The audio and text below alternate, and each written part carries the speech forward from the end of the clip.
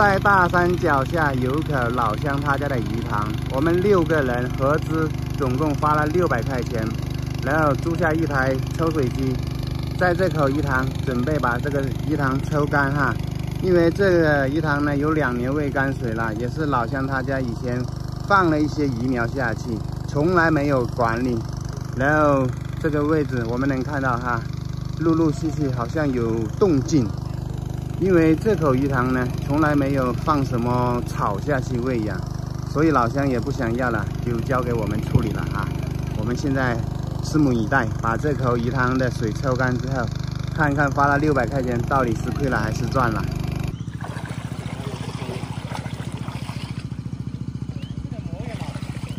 好多哈。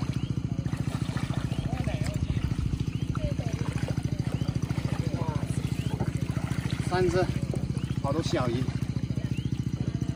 看一下这里发现一条黄鳝哈，看一下，动一下它，哇，好像是花花哈，哇，头的翘起来了，你们认不认识？这是什么花花？好像是泥土里面长出来的，哇，看一下。看着和黄鳝非常的像，黄鳝一定要小心。哇，是花花来的。小心啊！哇，赶紧把它弄到外面去啊！原来是蓝蟹动物哦！哇，太厉害了！头都太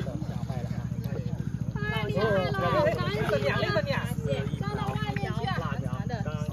太吓人了！不过呢，它胆子非常大。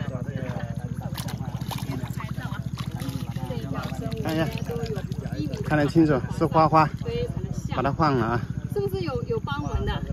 对，没毒的，这种泥蛇来的。泥蛇吗？对。哇，今天的收获还是不错的哈，看一下有很多土鲫鱼，看一下这些黄颜色的，这些是草鱼苗哈，这些都已经中暑了，天气太热了哈。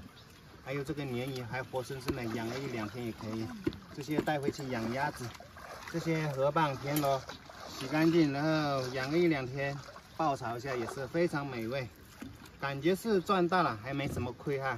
因为那个鱼塘里面其实还有很多鱼，老乡他们都不敢抓鱼了，太多那个水蛇了。